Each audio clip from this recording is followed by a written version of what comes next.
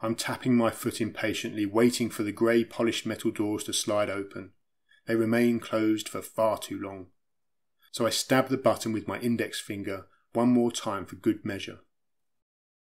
No sooner as the doors begin to part, I step into the lift, twisting my body sideways to fit through the gap between the opening doors. Once inside, I turn and face the lobby.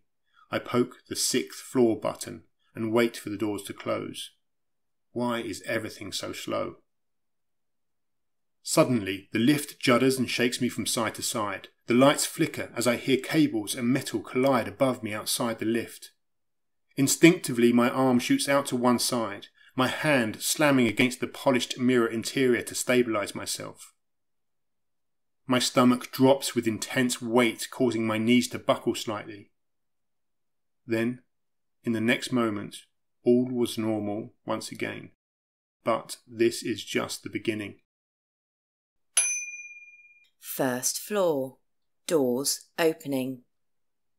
What? I exclaim, looking at the panel with all floor levels illuminated. No! I protest and start to hit the button marked 6 with the outside of a clenched fist. I continue to hammer the button, not even attempting to be accurate at this point, but the doors start to open anyway. I look out onto the floor, expecting to see co-workers waiting, but this was not what I saw.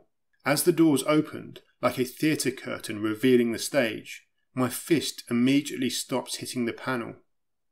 Paused in mid-action, frozen in position, I stare across the floor, my mind struggling desperately to comprehend what I was seeing.